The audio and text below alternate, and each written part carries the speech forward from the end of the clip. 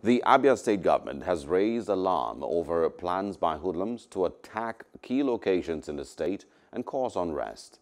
The State Commissioner for Information, John Kalu, said some of the hoodlums are expected to come from outside the state, and he is urging parents to ensure and advise their children not to get involved in the activities of the hoodlums.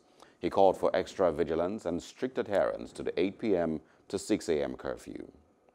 Hello, hope you enjoyed the news. Please do subscribe to our YouTube channel and don't forget to hit the notification button so you get notified about fresh news updates.